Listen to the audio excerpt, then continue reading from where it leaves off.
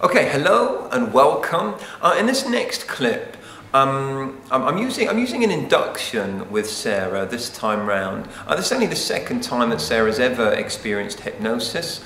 The previous time was in our previous clip. This time round, sometimes in my therapy rooms, I like to vary stuff up with inductions. I like them to be interesting and unusual and have some kind of active ingredient. Often in hypnotherapy, people just kind of sit there and sort of start dribbling and gazing off in the distance and start falling asleep or something like that. So I think it's nice to have a good active. And also I get to use a prop with this one, a good old Royal Mail postal rubber band, elastic band that we use as far as the induction is concerned.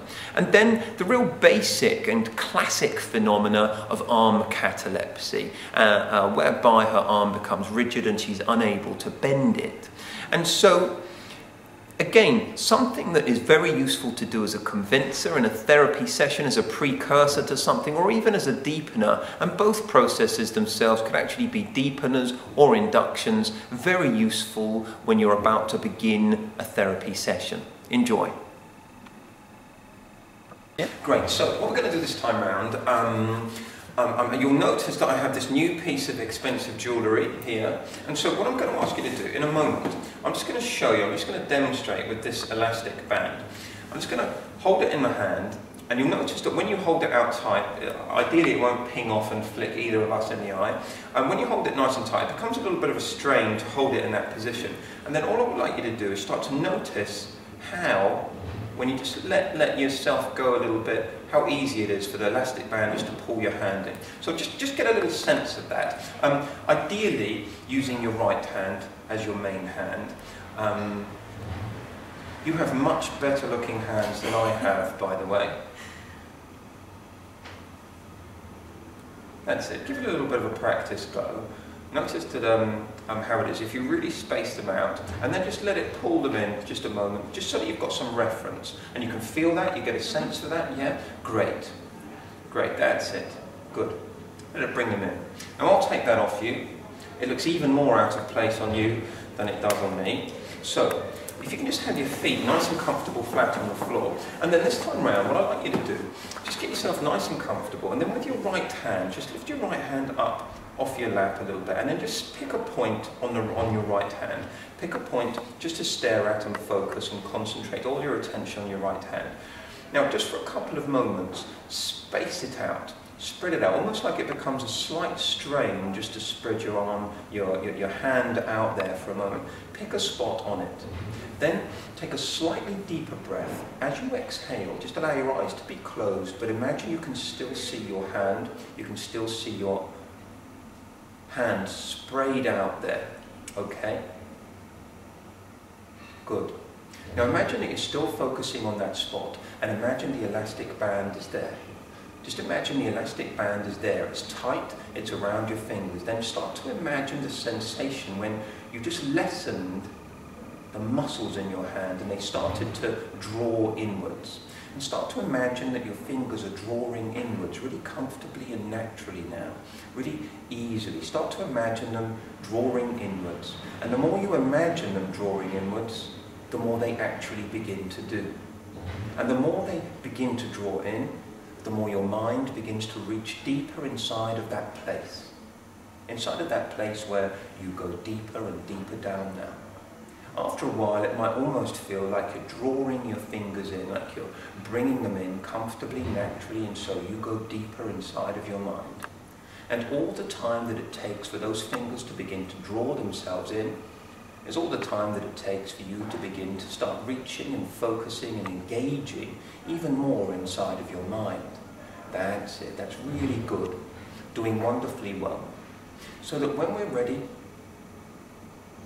as you start to notice, start to imagine that in a short while, that's it. Good. One of those fingers is going to touch another one. And as soon as one of the fingers touches another one, as they draw in closer and comfortably closer, start to notice in your mind, maybe you can imagine and start to notice how they're not moving in a conscious fashion. It's like you've got a deeper level of being where your mind is kind of moving them in this almost jerky-like fashion.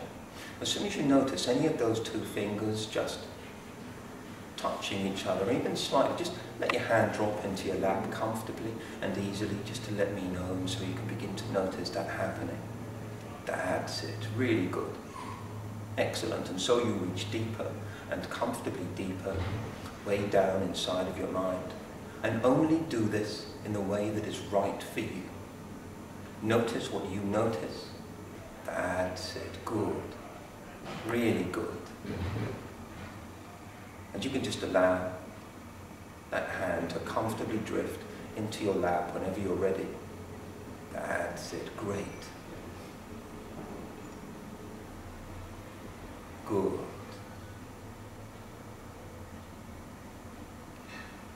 That's it. Notice how that happens. Be interested in that experience. That's it, good. Now just begin to get a sense of yourself, get a sense of how that felt, what that was like. And as you reach deeper inside of your mind now, I'm just going to ask you to open your eyes. Just become aware of me over here. What I'm going to do, I'm just going to take this arm, and can you just form a fist? Let me just take it and just begin to form a fist. And just focus on the sensations in and around this fist. Hold it quite strong. And as you hold it strong, start to imagine those sensations of strength and power start to begin to work their way all down through your arm. So that on my first count of 3, imagine your entire arm feels and behaves as if it is a steel bar. Stiff and rigid, comfortable, safe, powerful, strong. 1, 2, 3.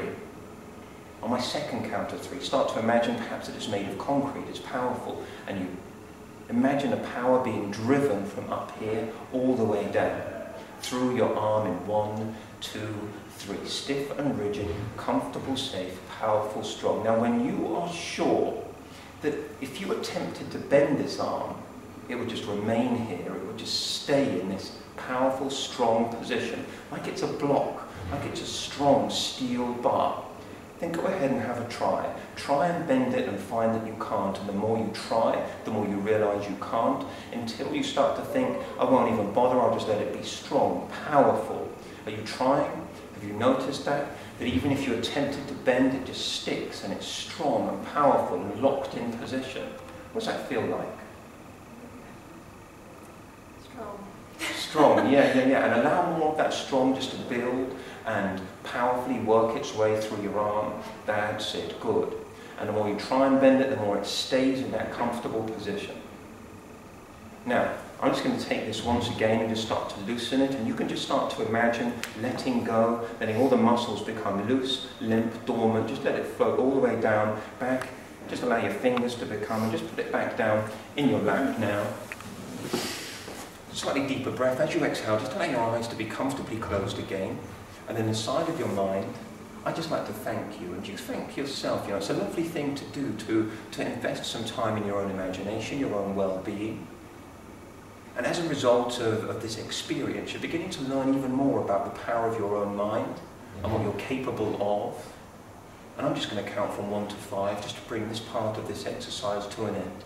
Coming up and out now, really notice the difference in 1, 2, 3, 4, and 5. Eyes open on 5. Great. Thank you very much.